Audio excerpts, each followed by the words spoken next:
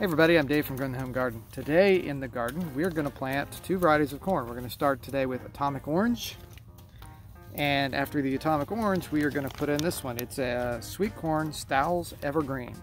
Okay, both came from Baker Creek seed, and we'll see how they do. I'm excited about the Atomic Orange especially because it has a high amount of beta carotene, which actually makes the kernels look nice and orange. It'll be really kind of a different sort of thing, not the typical sweet corn that you get on the roadside. So we're going to go through and do that. We have temperatures now that are above 60 degrees at night, so that's probably the best time. The ground soil temperature, you ideally want it to be right around 60 for planting the corn. And when you plant corn, you want to plant it in a block so you get good cross-pollination. It is wind pollinated, not insect pollinated.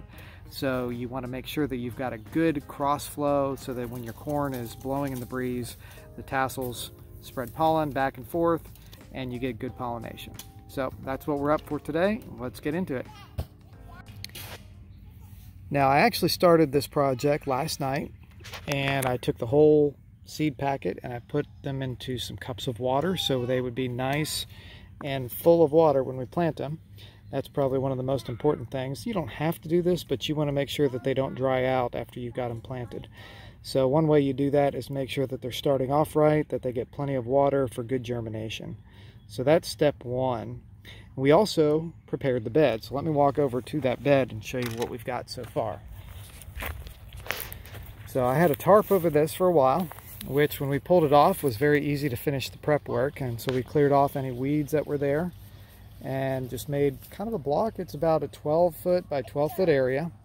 And we're going to plant the corn about 8 inches apart, 3 rows in this section here. And you plant your corn seed down about 1 inch in depth. So what we're going to do is come in here, and I've already got this a little bit hoed, where we created little trenches for the corn. We're going to stick the corn seeds in about 8 inches apart as we go, and then we'll come back and cover. And then I'm probably going to come back and add some compost on top of it, and then we'll water it in really good. So those are the steps that we're going to go for. And with this project today, I've got lots of help, so this should not take any time at all. Say hi, Ella. Okay, so what we're doing here is we're just making our little trenches, making sure that we've got at least 1 inch of depth, and we're going to plop the seeds down right in the bottom of the trenches. Piece of cake.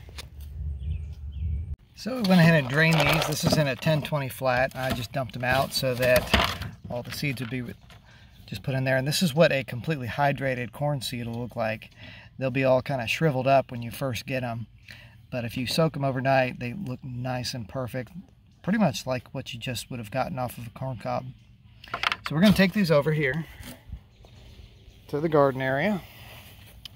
Let's start on this end. And I'm going to have my kids working on this, but just to show them how to do this to start with, and how easy it is to plant this corn, is we're just going to stick it down there in the bottom of the trench. And we're going to do them about 8 inches apart. We're not too worried about perfection here. And then we're going to come back and we're going to fill. So you guys see what I did right there?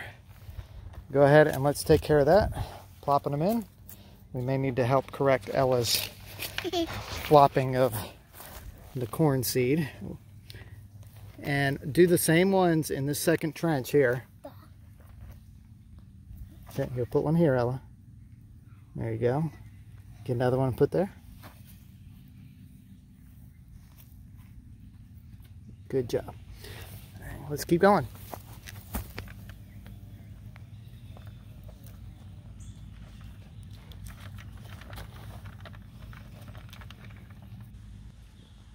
Okay, so next we're going to fill these in. So come down and take a look here. All we got to do is gently hoe the dirt that we'd already furrowed out. And we're going to just backfill right over top of the seeds. Pretty easy. Now some of our spacing might be a little messed up, but it's good enough to get a nice block. And we're going to do 3 more rows just like this, right beside it. Make sure we have some good area for this corn to grow. Yeah, picking up some seeds. We picked up some seeds from this one. Well, if we knock something out, we can dig it back in. Just put that one in its place. So we'll come back, a little bit of compost on top of it, and tap that in.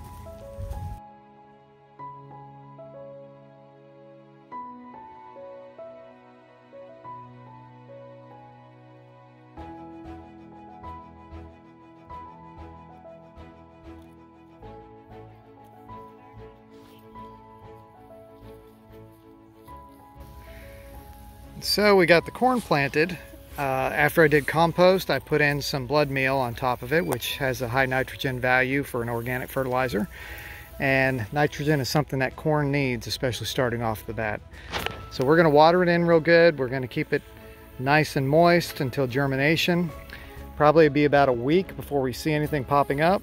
And hopefully after that, we'll see a lot of good growth on some corn. So that's really all there is to it. Thanks for watching Growing the Home Garden on YouTube, and please subscribe and like for more garden stuff.